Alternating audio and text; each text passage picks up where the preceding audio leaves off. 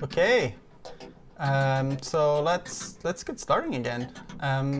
We left off after some refactoring and creating the singleton function, and we did this because the tests didn't look as nice and crisp as we wanted. There was a lot of empty here and empty there, and we just wanted an easy way to create a node that just contained a value. So after being able to insert stuff, we want to also find stuff. And in this case, what we're looking for is finding the smallest in the tree. So we're gonna start doing describe smallest, and we will have some lists here, some tests here, and the test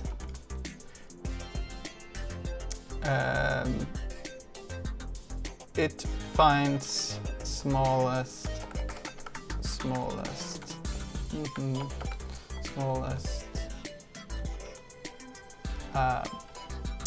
Well, it returns nothing when the tree is empty.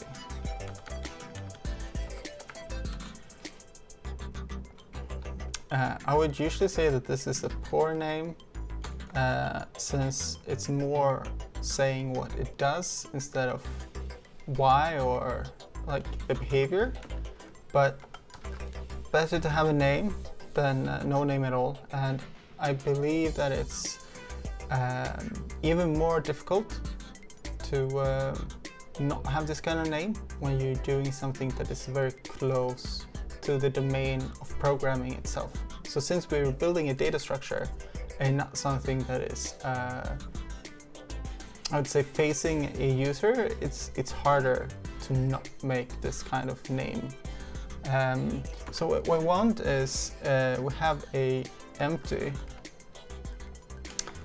tree, and we want to get the smallest, and we want it to equal nothing. And of course we don't have the smallest here, and we have smallest, and I'm gonna actually write the type first, since it's easier for me to think about that currently. And we're taking a tree, and we just start with k. We know it needs to be comparable later probably, but let's start with a tree of k. And you maybe hear some cats in the background, and I'm sorry for that. And then we just create it, and we take the tree, and we actually want to have a maybe k here. Maybe k. And the weird thing here is that without any logic, the easiest thing we can do is do nothing, which sadly will also fulfill the test, I think. Right, it says that we need to expose it, which is true, and then we need to import it. And it needs to rerun sometime. Right, okay, so we have this basic test going. Now we want to have a test that is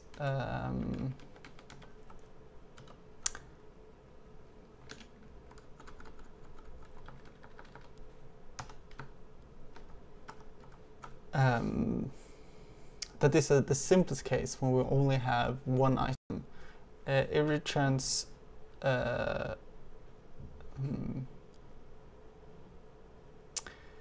if there is only one value, it returns it. So if we have a singleton of 1, it should also be just 1. Right. So let's do a case of tree, case tree.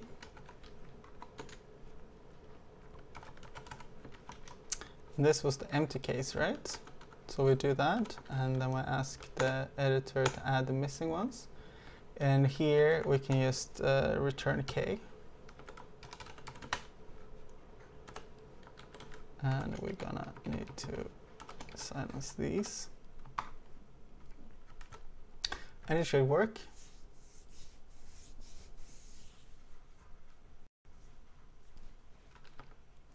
So we want now to have one more test case that just don't get us rushing into just solving everything at the same time. So I'm not gonna go for the largest, like if you have a larger branch, because if you have that, then this code that we already have will still work, right? Because if you have a larger branch, it doesn't really care. So I'm gonna go for having something smaller. So I'm gonna add a 2 here and then insert a 1. And we're gonna see what's happening here.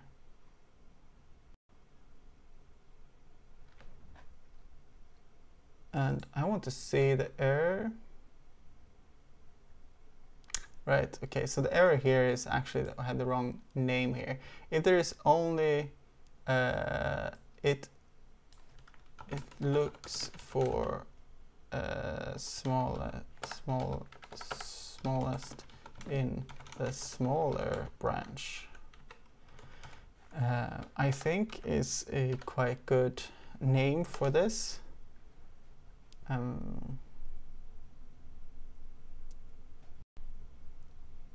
Now it looks better. So we got just 2, but we wanted just 3.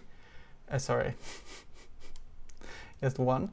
And the reason for this, of course, is that we want to look here in the smaller one. So this is actually if this is empty, right? Otherwise, we want to go into the next one. And we can see here that the compiler is complaining because we are missing a case here. And now we wish the tools were better, but they aren't. So let's take a different case and say smaller.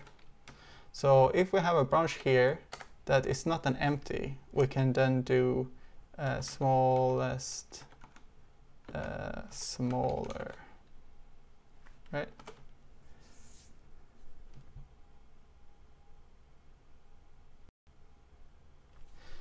And the thing is, since we have implemented it and we can't see any issue, it's like that one then, with not looking into the larger branch, we're actually done. We don't need any more tests. So by not going down that road, we also minimize the amount of testing we needed.